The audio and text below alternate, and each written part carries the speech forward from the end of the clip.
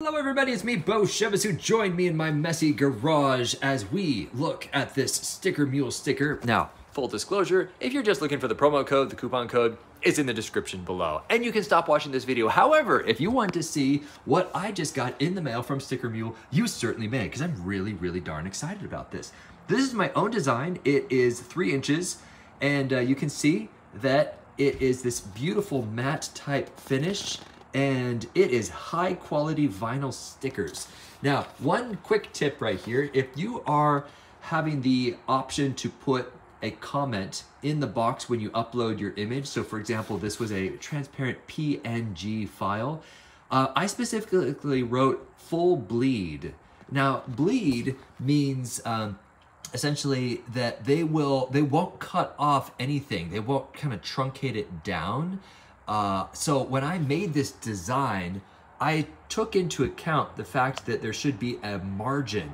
And so I knew that I want to go right up to the edge. As opposed to some people, they actually have text going right up to the edge and you don't want full bleed. Otherwise, your text is gonna get cut off. Does that make sense? So I would recommend, if you have taken into account a margin, a little border, a buffer zone around your design, then I think you are safe to say full bleed, and just put that in the comments when you're uploading this design, okay? So it comes in a nice little envelope like this, but let's go ahead and actually take this off of the sticker sheet. Now, I took advantage of one of their deals. It's like StickerMule.com, and then it's like, what is it, /deals, and you are always getting some fantastic dirt cheap deals. Well, not dirt cheap. I mean, they take a percentage off and it's worth it. But man, that is so cool.